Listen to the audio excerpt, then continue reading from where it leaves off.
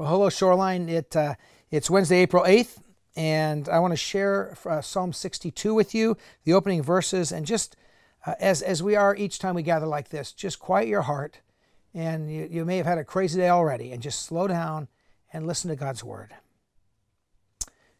Psalm 62, beginning in verse 1. Truly my soul finds rest in God. My salvation comes from Him. Truly He is my rock and salvation. He is my fortress. I will never be shaken. How long will you assault me? Would all of you throw me down, this leaning wall, this tottering fence? Surely they intended to topple me from my lofty place.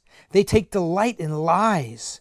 With their mouths they bless, but in their hearts they curse. You can just feel this attack going on, right? Yes, my soul finds rest in God. My hope comes from Him.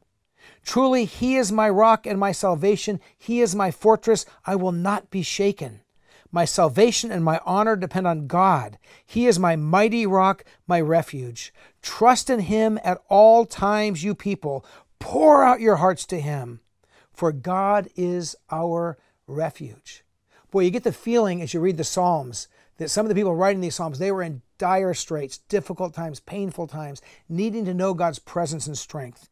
And so just a couple of thoughts as we spend this time reflecting on Psalm 62. First is this: find your rest in God. If you find your rest in God, you will always be rested because He'll never leave you alone. If you find your rest in God, you'll find a place of peace, a place of solitude, a place of calm waters because He leads you there. Find your rest in God. Second, find your hope in God, and you'll always be hopeful.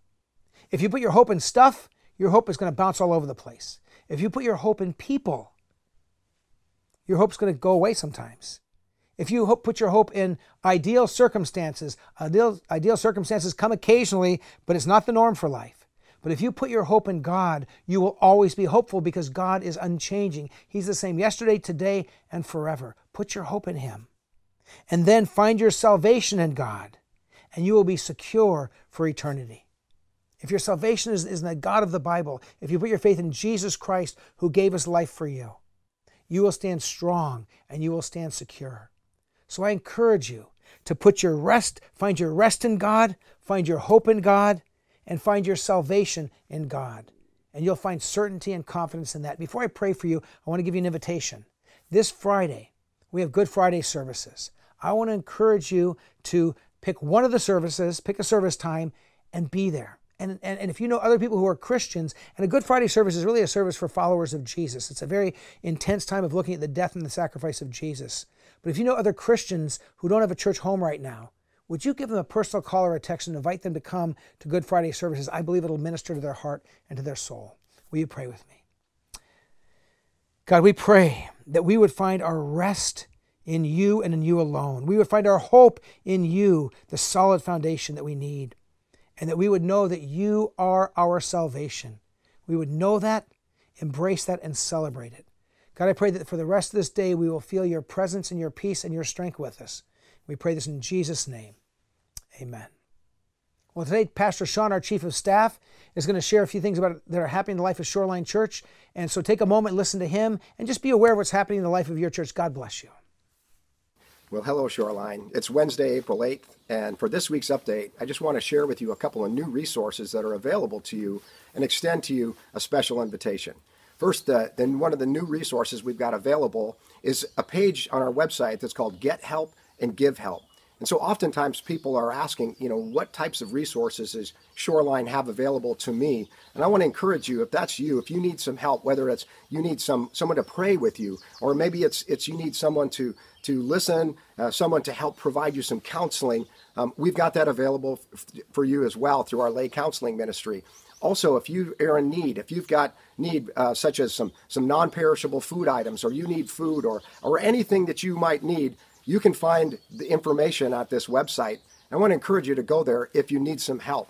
Also, a lot of people will ask, well, how can I give help during this time? Well, we've also got that web pages for you as well. There's different ways that you can offer assistance, offer help. That means something as simple as volunteering to go and bring some food items to some of our folks who are shut in, or perhaps it's donating food items to our food pantry, or even maybe it's just calling someone who could use someone to listen to them, to talk with them, and even just to pray with them. So if that's you, if you want to give some help to people, please check that website out. That's the Get Help and the Give Help webpage on our Shoreline website.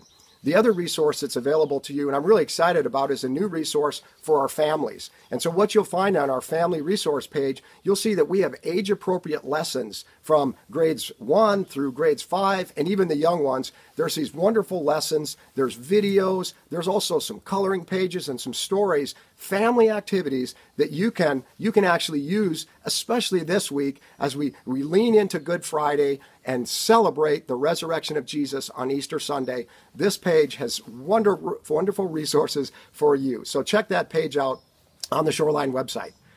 And also a special invitation this week. As you know, this Friday is Good Friday and an Easter Sunday where we celebrate the resurrection of Jesus Christ. And so this week I want to invite you especially to join us online for our Good Friday services and also our Easter Sunday services. On Good Friday, we'll have 2 services, and on Easter Sunday, we'll have 5 services. Of course, they'll all be online, and we invite you to join us. And for those of you who've always said, I wish I could invite my friend or my family member, but they live so far away, I really would love it if they'd come to church with me.